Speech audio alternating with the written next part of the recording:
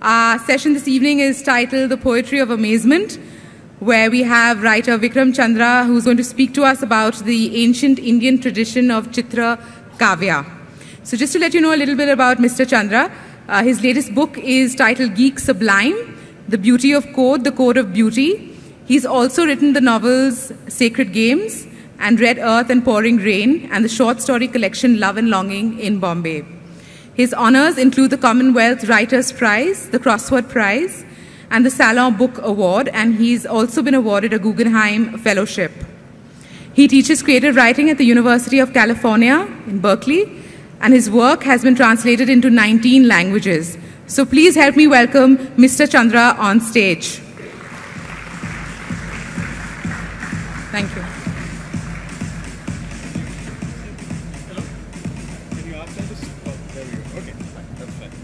Hi, thanks for coming. So before we start, for my own general knowledge, I just want to do an informal survey. Now, imagine that this is an exam hall and you were just handed an exam paper and the first question was, what is Chitra Kavya? Right? And remember, it's an exam, so you're not allowed to do guessing or any tikadambaji. Can we have a show of hands? How many people would be able to answer that question? 1, 2, 3. And how many people? 4. How many people would be able to answer the question, what is Shlesha? 1. Okay. All right. Okay. So, some of you might know that my last book it's a very strange book which deals in part with a particular moment in the history of Indian literary theory in the 9th century, when a very, very smart man named Anand Vardhana publishes a book called Dhvanyaloka.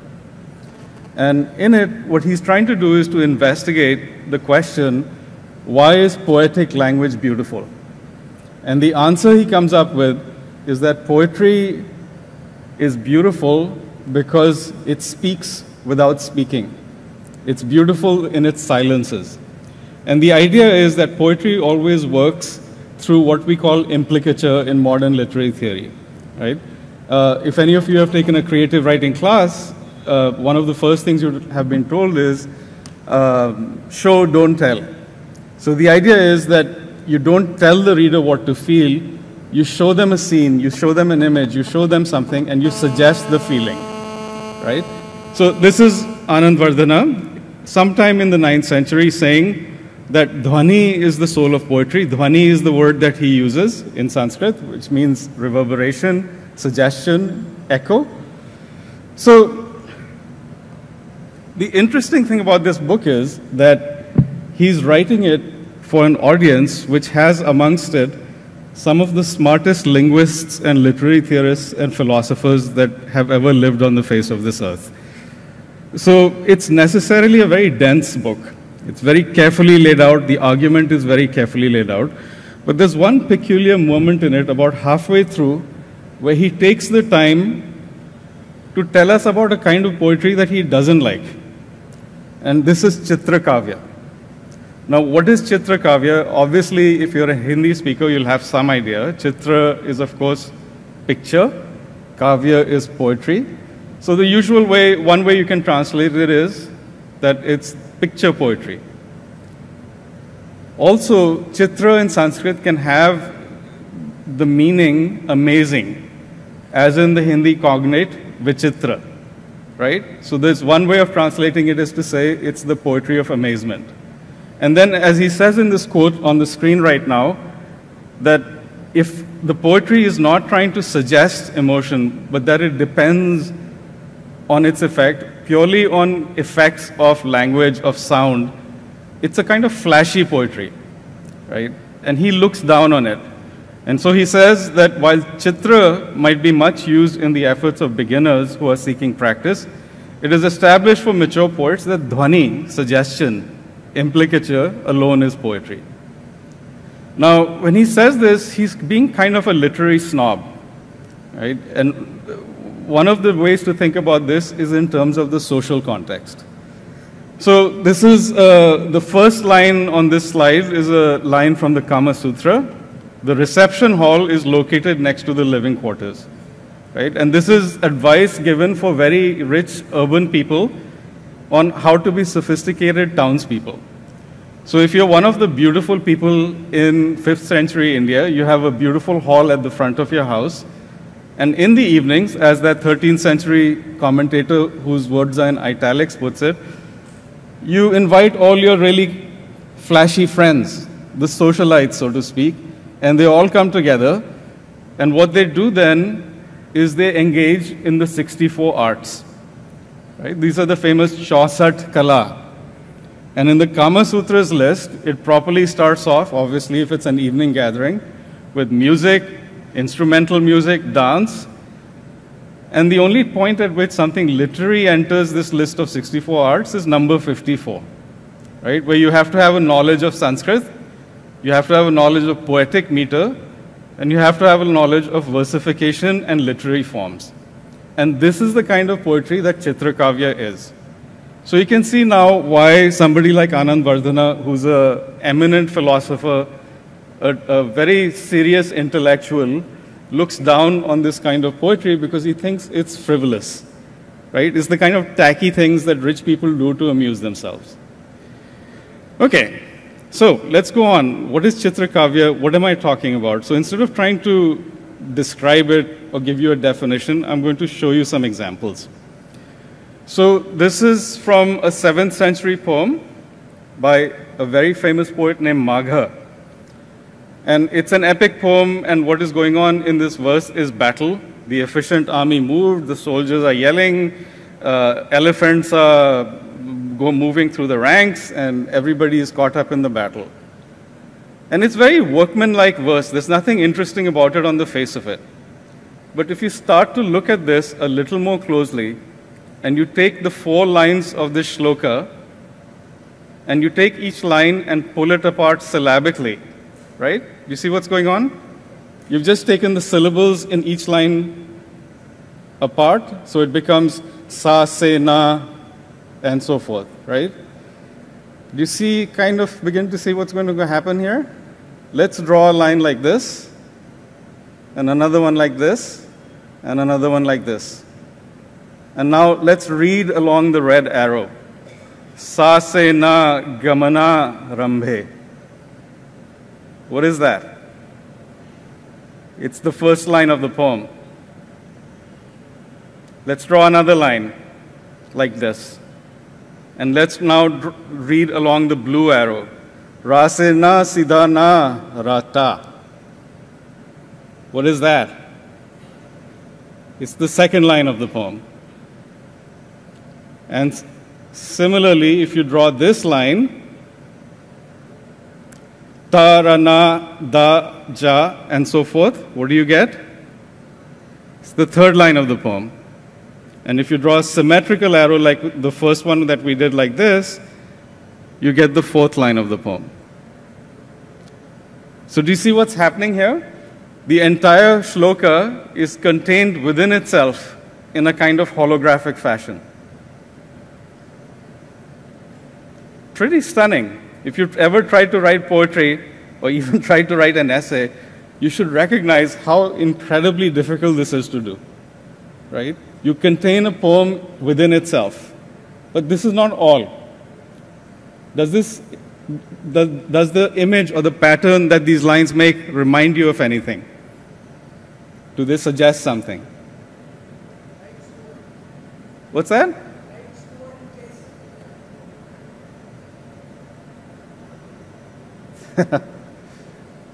Do you see how this works?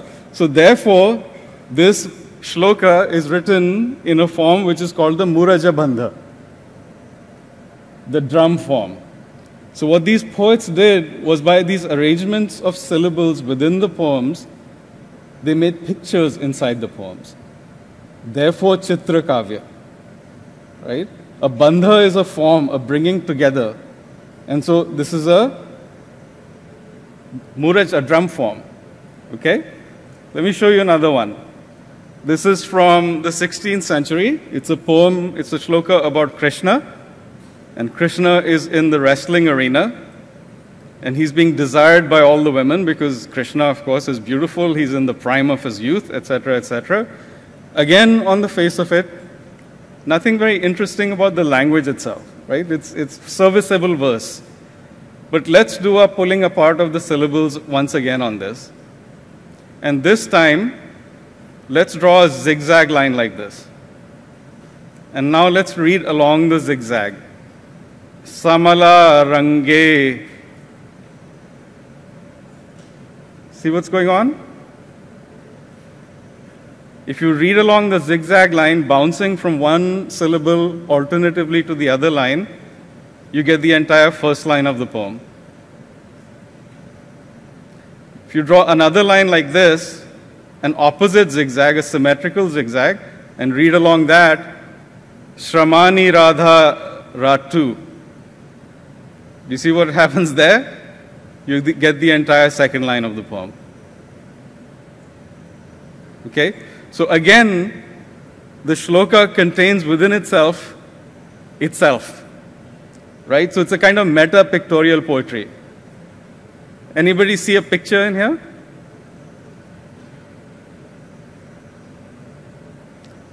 The ancient Indians had a kind of sense of humor. They called this the Gomutrika Bandha. Right? So do you see this? So if you're walking along behind a cow on a dusty Indian path and she starts to pee, this is what you'll see. Right? So therefore, this is the Gomutrika Bandha. So in this tradition of Chitra Kavya, all of the figures that they made were not necessarily figurative. There were others that I think you could think of as abstract or conceptual. So here's one more. This is from, again, a very well-known poem from the 6th century. It's another epic battle poem. And here there's a general who is cursing his soldiers because they're acting like cowards.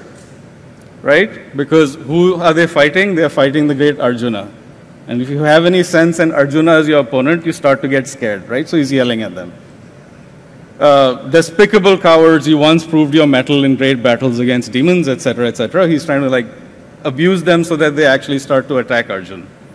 Again, nothing very interesting about the verse, but let's do a syllabic operation on it and pull it apart. Now, do you start to see it?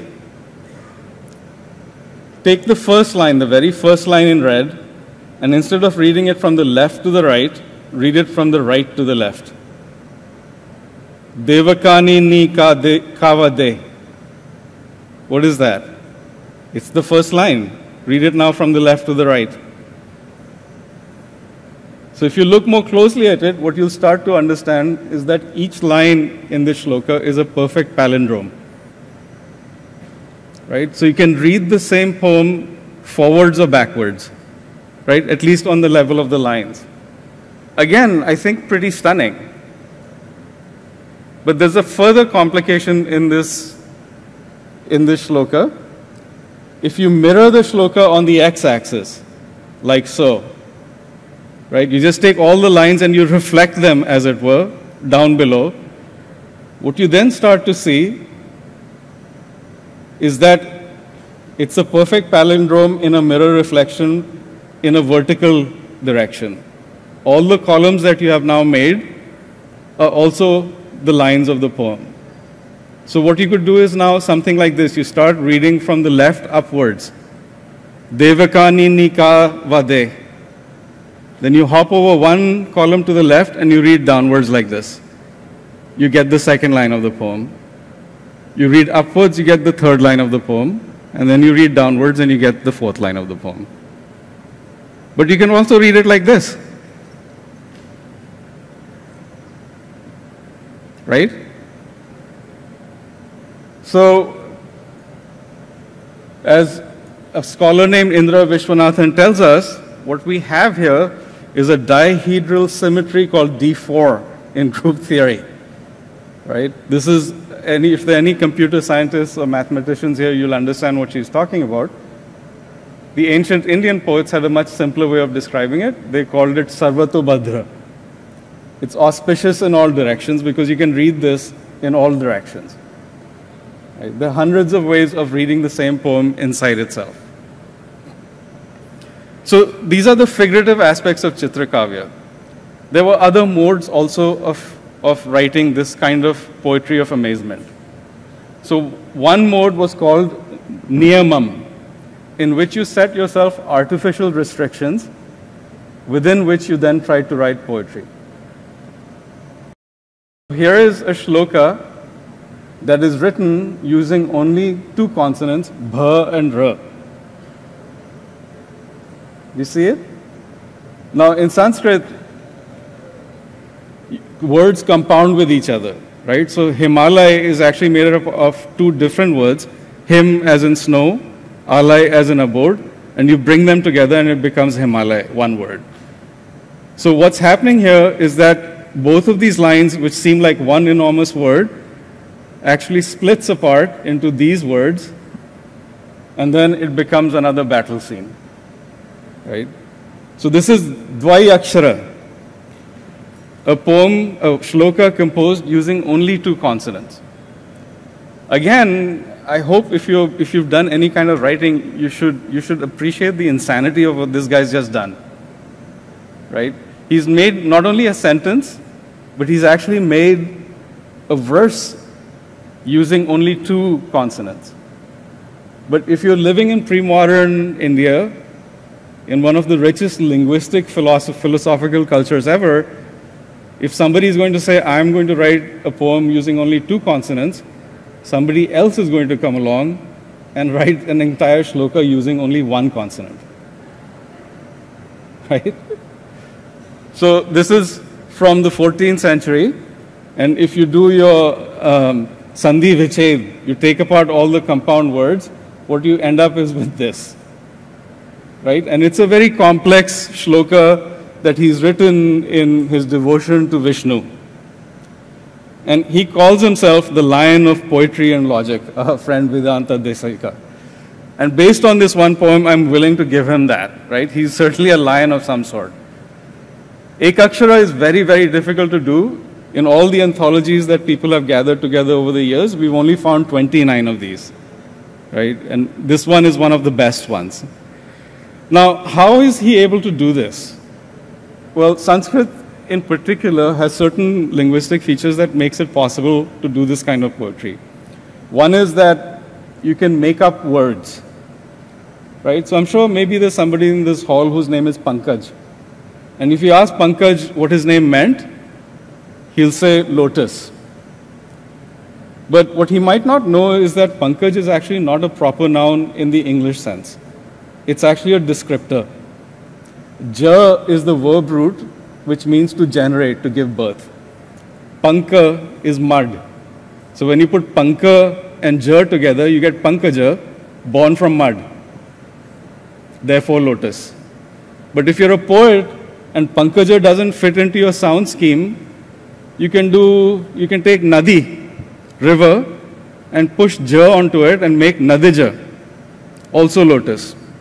You can take neer and make neeraja, also lotus. If you were living in contemporary sort of mixed English times, you could probably make up something like reservoir ja, right? And it would still work, right? So there's a flexibility there that makes it possible to do this kind of thing. So in some of the lexicons, the poetic lexicons from the second millennium, there are many as 110 synonyms for lotus, right? Because people just kept making them up according to the needs of the specific poem that they were working on. Also, word order is pretty loose, right? Unlike English where you have to put the subject and then the verb, in Sanskrit you can flip the order and make many different ways of saying the same thing, right? It doesn't matter what the verb is. The verb can be at the beginning of a sentence or at the end of a sentence.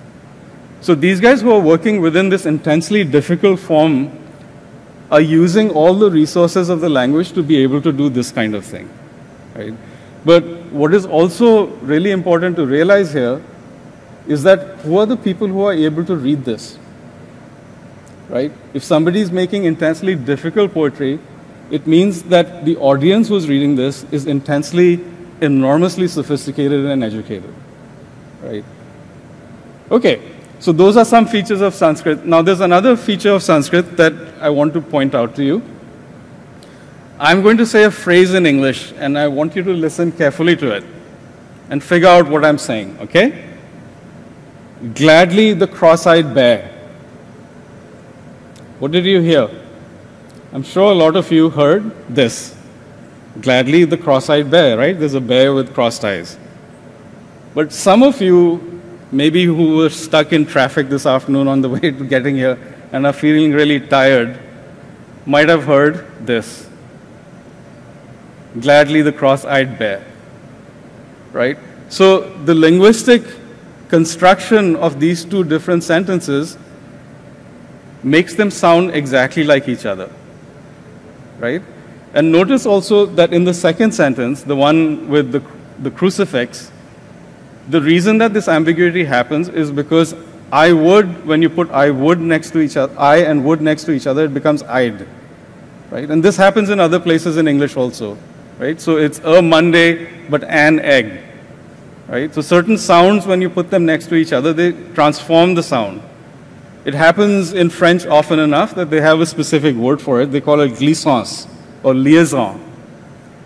And in Sanskrit, those of you who've had a little Sanskrit will know this happens all the time. Any two words or many two words, when you put them next to each other, start to sound the same. Now the question is, in terms of these two English phrases, what did I actually say? Did I say either of these two things? If you want to be pedantic and literal about it, you could argue that I didn't say either of these things. What I actually said was this. And that is American phonetic alphabet, which linguists use to describe sound, just sound. So what came out of my mouth was a continuous stream of phonemes or sounds, and then when you heard it under the surface of your consciousness, a bunch of cognitive processes went to work, and they took that linear arrangement of sounds, they split it apart into different words, and depending on your internal state, on the context, it then passed that whole thing into a sentence. So what happens with Sanskrit is, because sandhi or liaison happens so often, you get this ambiguity fairly often. So suppose you're wandering around in Varanasi and a pandit looks at you and says, Vriksha iha tishtati. One way, natural way that you might hear this and you might understand it is that what he's saying is, Vrikshaha iha tishtati. The tree stands here. Right? That's the way the sounds come apart. But interestingly enough, you could also completely legally and grammatically hear it as Vrikshe iha tishtati. He stands here in the tree. So, because of this continuous ambiguity in language, the people who worked in the sciences, the people who worked in philosophy and logic got really, really annoyed with this. And they invented a whole other kind of Sanskrit, which they call Shastrik Sanskrit, in which instead of saying Vriksha iha tishtati, you would say something like this. There is an agent, there is an activity which leads to a connection activity which has an agent none other than tree, etc., trying to reduce ambiguity. Right? And I'm not kidding, they wrote whole books like this. Because if you're trying to do philosophy, understanding what the other person is saying is extremely important. You can't have ambiguity. But the poets love ambiguity. Right? Poets and artists love suggestion. So the frivolous poets decided to have some fun with this. Right? So this is from a play from the 6th century. The situation here is that there is a sophisticated man about town, kind of like a rich friend from the Kama Sutra, and he's got a girlfriend, and he's done something really awful like men tend to do, and the girlfriend is really, really upset with him. So what he does is he sends another girl, a woman, as a go-between to the girlfriend to try and persuade her that she should take him back. And so this woman goes and tells the girlfriend, as a good go-between might, not prone to anger, you're surely at your best when kind to others. Good thing to say, right? To an angry girlfriend. But as it turns out, the go-between woman doesn't really like this girlfriend.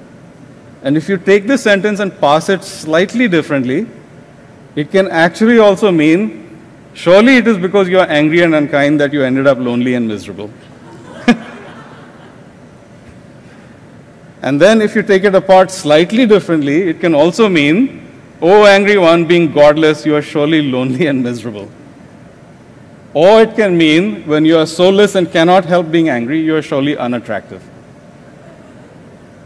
So you can see why this would delight poets and dramatists and artists, right? Here you just don't have subtext, you have multiple text, right? The same sentence you can have saying 4 things at the same time. And so what they called this was shlesha. And shlesha literally means embrace, but in the poetic context it means the poetry of simultaneous meaning. Right? So you have one text that contains within itself simultaneously 4 meanings. They would have called this 4-target poetry. That is to say, a shloka which has 4 meanings. We have examples of 7-target poetry. Right? One shloka that has 7 meanings at the same time. Now, people did other kind of very interesting and sophisticated things with this. Here's one from the 17th century. It's a devotional poem to Rama, right? So Vishnu comes down to earth as Rama, his mind is fixed on that beautiful woman, etc., etc. Lovely verse, excellent devotional emotion contained within it. But there's something interesting if you go down to the last line and you start reading backwards. So Yodhye Vase, if you read it backwards, becomes Seva Dhyeyo. And if you read the entire shloka backwards, it contains an entirely different meaning. And it's a shloka then which is devoted to Krishna, who is, as usual, charming, beautiful women and is being delighted by milkmaids, etc., etc. So it has one meaning if you read it forward, another if you read it backwards. It's a poem of 30 shlokas. If you read, as you go forward through it, if you read Anuloma with the grain, it's a devotional poem about Rama. If you read Viloma against the grain, it's a devotional poem about Krishna. Are your minds blown? I hope they are. Okay? So this is pretty incredible, right? But the grand prize of Shlesha poetry, the tradition agrees that one of the greatest poems in the Shlesha mode that was ever written was by this man called Kavya, king of the poets. We don't actually know what his real name was. This was his poetic, what is it called? Nom de plume. Right? So, what he's doing is he's depicting a scene from the Ramayana when Hanuman goes looking for Sita and he's captured by Ravana's minions. And Ravana makes that stupid supervillain move of saying, light his tail on fire. And Ravana goes jumping all over Lanka. Hanuman goes jumping all over Lanka and he burns it down. But what is really interesting about this is that if you pass it slightly differently, it becomes a scene from the Mahabharata.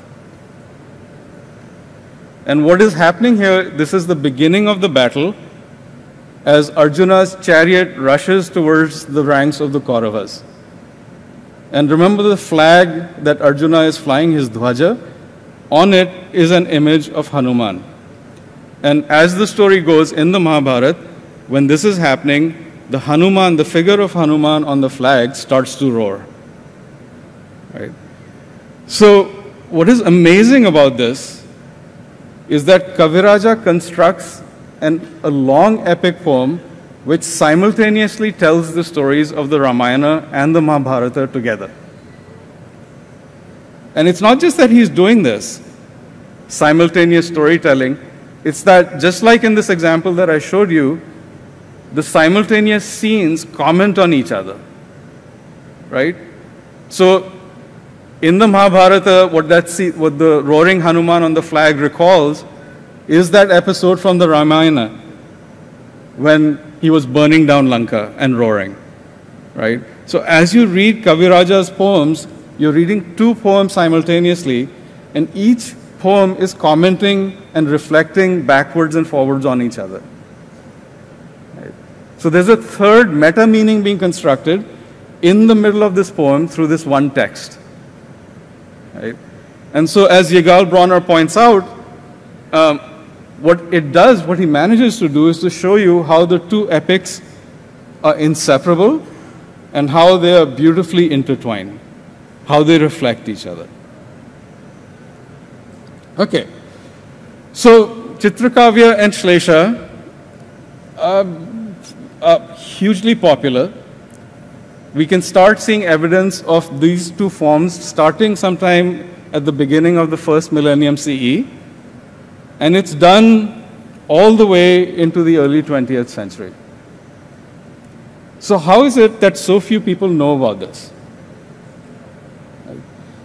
And as it's become a kind of cliche to say this in post-colonial India, but the truth is that the bloody Brits arrived. Right? And so the transmission of this traditional literature got broken. And not only broken, it got very consciously, in a sense, destroyed. So this is from the mid-19th century. It's a professor in our very own Elphinstone College, down on Marine Drive, who is prescribing the syllabus for Sanskrit for undergraduate and graduate students. And what he's saying is that this kind of writing, this kind of Shlesha and Chitrakavya writing is monstrous, and it must be removed from the syllabus of what people who wanted to learn Sanskrit were to be taught. And they took it out. I should also tell you that the book that he's talking about here, the Kadambari, is a novel from the 7th century. And it's one of the greatest and most influential pieces of literature written in the subcontinent ever. There's a commentator from the 12th century, a critic, who wrote about it. It is right that poets should fall silent upon hearing the Kadambari, for the sacred law rules that recitation must cease when the sound of an arrow is heard. And there's a lovely little Shlesha play even in this compliment, right? Because if you look at the beginning of the second line, Barna Dhanav, that's the sound of an arrow. But the man who wrote the Kadambari was Barna. So you can also read it as when the poetry of Barna is heard. Right? Down to this very day, in some Indian languages, the word for novel is Kadambari, because of the influence of this one book. Not many people will know that, actually. They might call them Kadambaris, but they won't know where this comes from. So within the Indian knowledge tradition, within the Indian literary tradition, Shlesha and Chitrakavya was sometimes looked upon by the heavy-duty intellectual critics like Anand Vardhana as being kind of tacky, as being frivolous. But when the colonial presence starts to make it known, a different kind of rhetoric and linguistic, a different kind of diction is attached to this. This is a very, very influential German scholar, Albrecht Weber. Some of you will know, have heard his name and remember him. And so look at what he says. Shlesha works are a real Indian jungle, and their authors are no better at the very best than specious savages. Right? So here you can hear all the sort of echoes of Orientalism, right? Where everything that is pre-modern in India is seen as savage, as jungly, right? As crude. So I think this is the reason why we know so little about this literature down to our current time. In the 19th and 20th centuries, unfortunately, most Indian historians and literary scholars also imbibed and internalized this view of Shlesha and Chitrakavya. So if you read people like D.D. Kosambi, famous historians, if they notice this literature, they will also use phrases like useless, decadent lunacy, right? Decadent play with language that has no intellectual or moral content, etc., etc. And so now I think we've come to a situation where Shlesha continued almost into the 20th century. It did actually. One of the great masters of Shlesha was a guy who worked in Tamil named Vempattur Pichuvayar, who died in 1910, and he was known as the Tiger of Shlesha.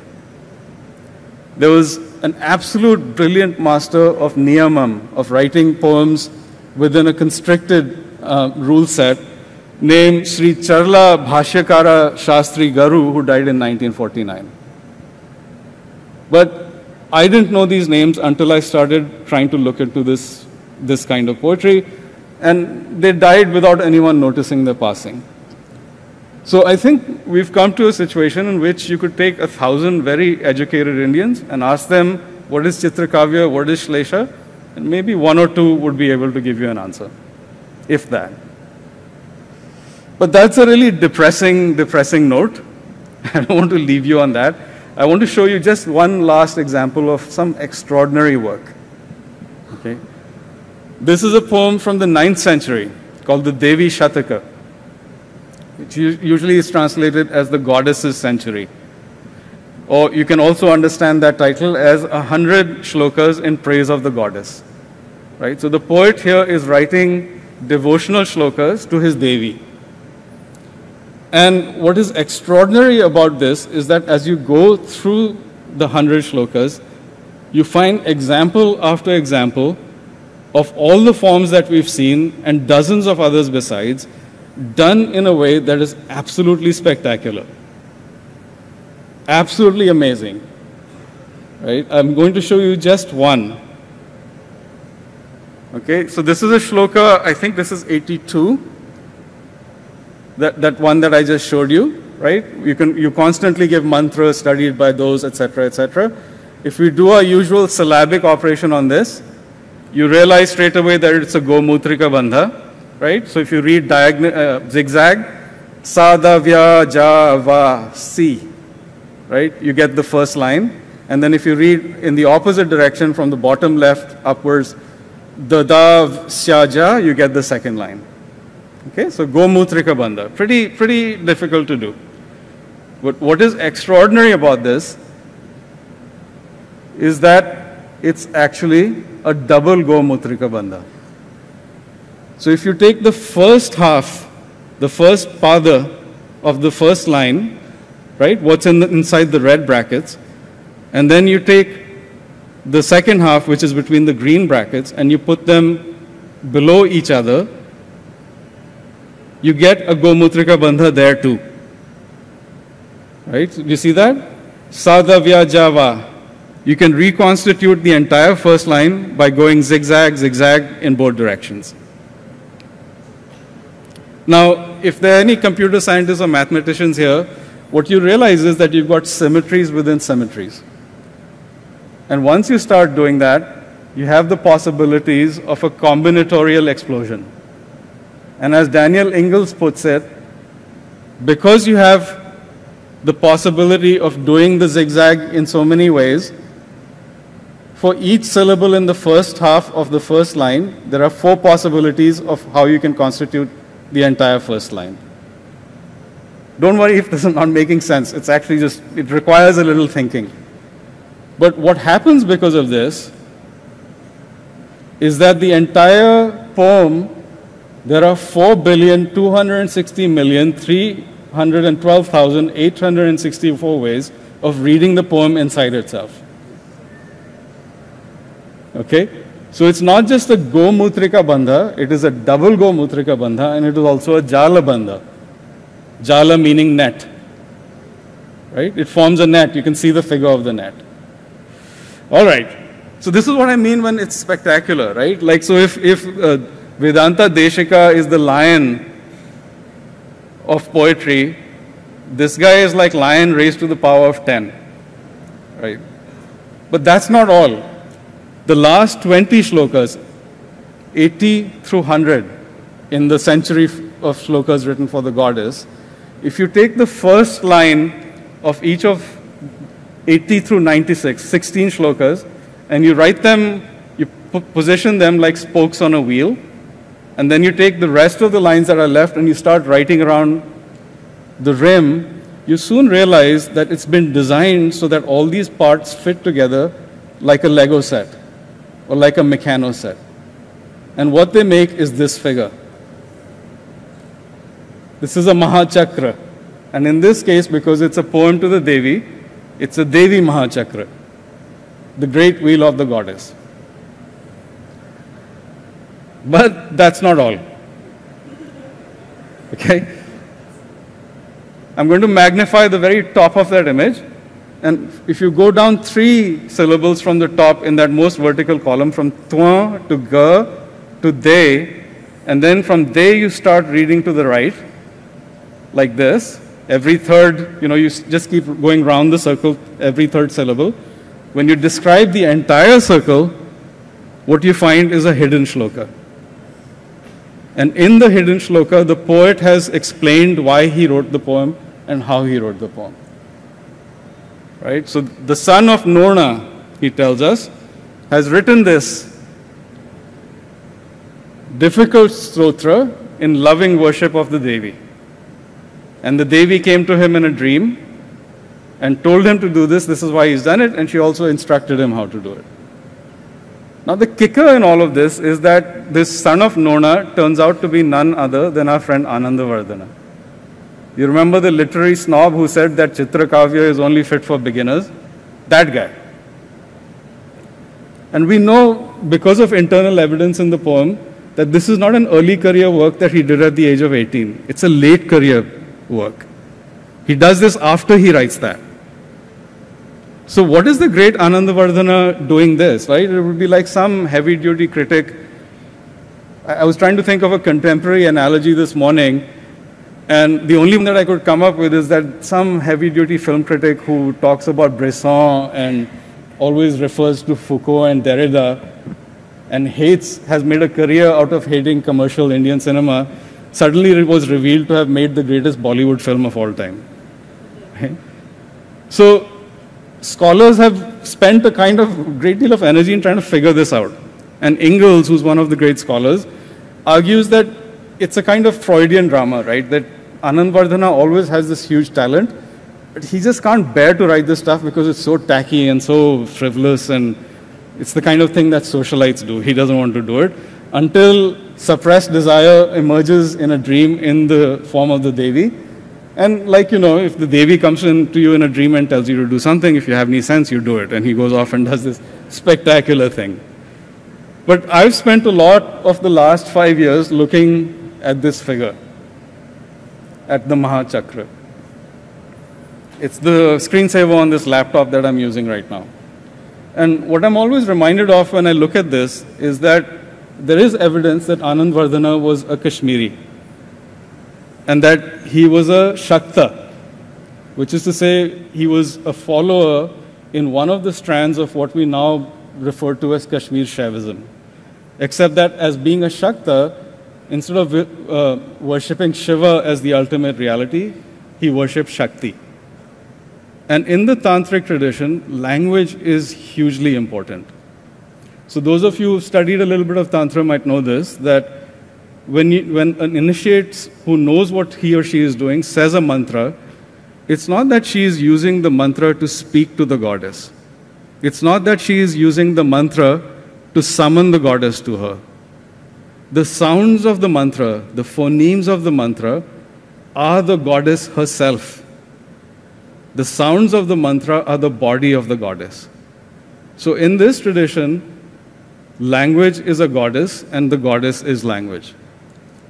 And language is what has created the universe. All of us live within language.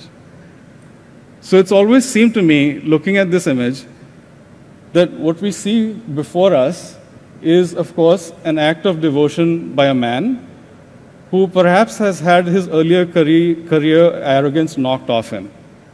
And he's finally realized that it's too easy to make judgments about what is really poetry and what is not poetry. And who has also realized that when you play with language in any form, you are playing with Devi. You are playing with goddess. And so what we see before us is an act of devotion. I think it's an act of just astonishing literary genius. And also, it's a yantra of the goddess. And because it's an image made with language itself, what we are looking at is Devi herself. We are looking at the goddess when we see this. And therefore, we should react to it of course, with amazement. Thank you.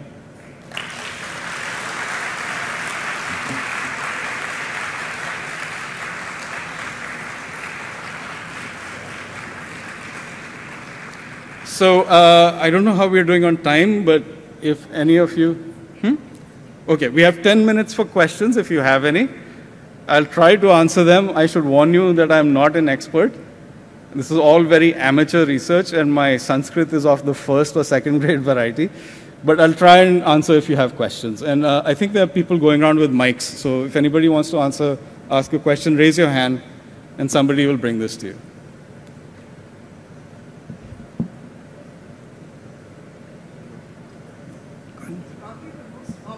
Hello. Stayed 5 years looking at the Devi. What has it done to you? Well, I have to say that the reason I spent 5 years looking at this is because I'm obsessed with language in any case, right? And my sister Anu was yesterday talking to an interviewer in front of me, and he asked her, "What do you remember about your brother when you were kids?" And he said, my only memory of him is reading all the time. Right? So I was the biggest bookworm on earth. I had these thick glasses. I'm wearing contact lenses now. So I think that attraction to language is what drew me to this in the first place. And then I think the second thing is that it becomes a kind of meditation when you try and understand this. Right? There have been 2 times in my research on this when I've understood what somebody is doing in their poems, and my mind has been so shattered that I'm not making this up, I literally had to go and lie down for half an hour to recover. And this was one of them, when I finally understood what he had done. So I think what happens is that you start to understand that and I suppose you could say that it's a revelation about the Indian tradition, but it's also a revelation that human beings can actually make such things, right? It's amazing. I'm proud to be part of a race which, despite all its faults and its murderousness, can actually make something as perfect as this. And last year, I teach at a writers' conference in the US, and I gave the same talk and I showed them these slides, and there was a young 25-year-old, I think he looked like, American writer, and he walked up to me and he was crying. And he said, "Look, I'm an atheist, but if I ever have any reason to believe in God, this is why I'll believe," right? That the human brain is capable of doing this. So in me, what it does to me is that it creates this emotion of awe, of amazement, right?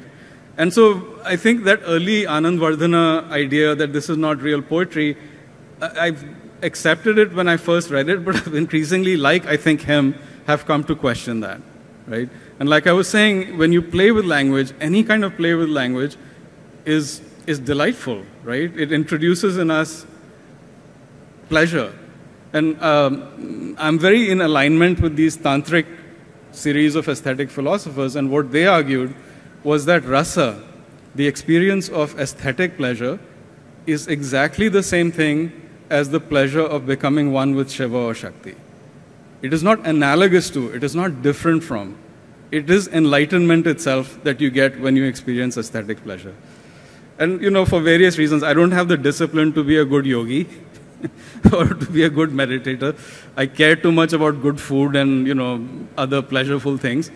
But I like to believe that in this amazement, right, that I experience something of that highest enlightenment. Right? Because they also point out, and Abhinavagupta, who was a great, the next philosopher who follows on Anandvardhana's ideas and develops them, he points out that yogis, when they reach that stage of enlightenment, what they utter is chamadkara, chamadkara. Because what they realize is the astonishment of this universe, how marvelously beautiful and full it is. But that's exactly what the aesthetic receiver, the reader, the viewer, experiences in the experience of art. We also go chamatkar, chamatkar, right? So I don't know if that made any sense, but that's something like it. There's one. Hello, sir. I'm actually a mathematics student. I'm a mathematics student, actually. So I was wondering that you, made references to say, things in group theory and other stuff. So could you probably suggest us some references to read on... I can't hear you. Can you hear me now?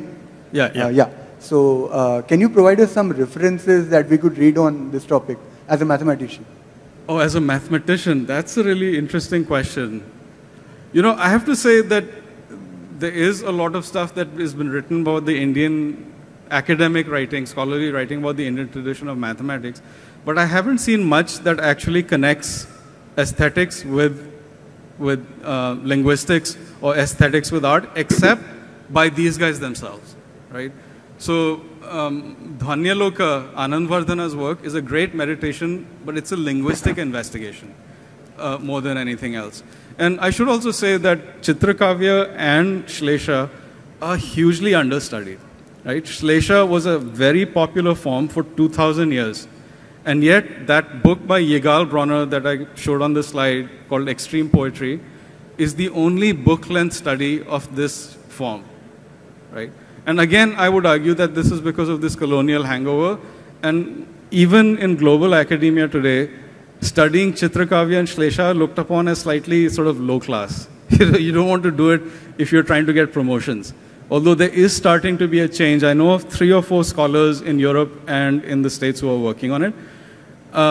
There is one astonishing work of scholarship that has been made by an Indian guy named V. Balasubramaniam.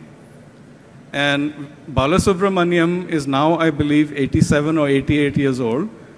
After he retired, he heard about this poetry, got fascinated with it, taught himself Sanskrit in order to be able to read it, taught himself how to use Photoshop because he had to illustrate all of this, and has produced a 3-volume work called Chitram, which you should take a look at. Right? But it's completely from outside the academy. You know, Mr. Balasubramaniam has no academic credentials. He's just done it out of love. He lives in Madras. I was hoping to go to Chennai and meet him, but I shall have to wait for my next visit.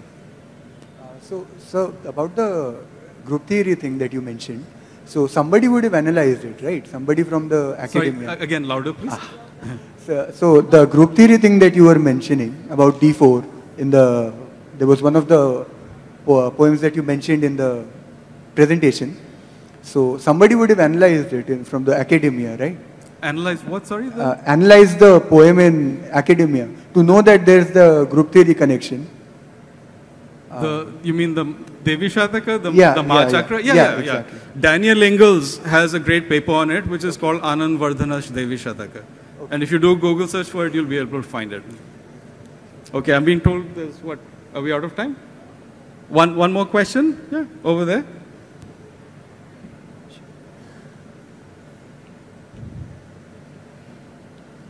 Hi, I really enjoyed this. Couple of questions and a request. So my first question is, you've written a lot of novels. Would you consider writing poetry or writing a book around Chitra Kavya as part of the plot or centered around it? Would you also be willing to share this presentation on like maybe a public platform? Because I think a lot of people need to see this. I'm working on an essay about this, and the plan is actually, I hope to finish it sometime in the next year. Partly also because we've been waiting on a couple of poems to get them translated and worked on. The man that I mentioned, Bhashyakara Shastri, has written the other poems I was talking about where I had to go and lie down. That guy has written a poem which made me go lie down because I couldn't deal with how amazing it was. But the trouble is that he has written a commentary on it which is in Telugu Lipi in Sanskrit. So we are in the process of getting that actually transliterated into Devanagari. Then we will get it translated. Then we will finally be able to write about it. So the plan is to, in the next year or two, I hope to have something ready. And it'll be on the web. And my fantasy is that I'll find some excellent artists to actually animate these poems, right? So you see the letters being pulled apart and you see the arrows going between the two. So let's see. I really want to do it.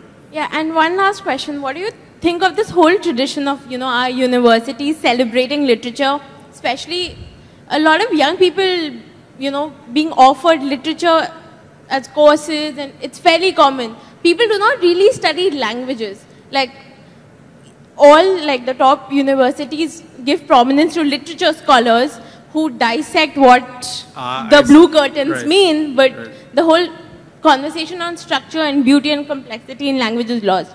Right. I think that's a global problem, right? That you're always looking at literature, say, through a Marxist lens, right? And trying to understand what are the power structures that are reflected in this, or you're trying to take about the gender politics. But I think in a global sense, people have shied away from talking about aesthetics and beauty. You know, it's thought of to be a little bit naive to say, oh, this is really beautiful. But I think it's coming back more and more. And it's coming back in interesting ways in the sense that there are people who are in psychology who are interested in the cognitive process of engagement with art, right? So they're asking the question, why do you, when you look at certain pieces of art, why are you most affected by that piece of art? Which then requires you to define what beauty is and how beauty works on human consciousness. So I think there's a lot of interesting work in that area that's going on. One more? Oh, are we done? Okay, thanks a lot for coming. Thank you.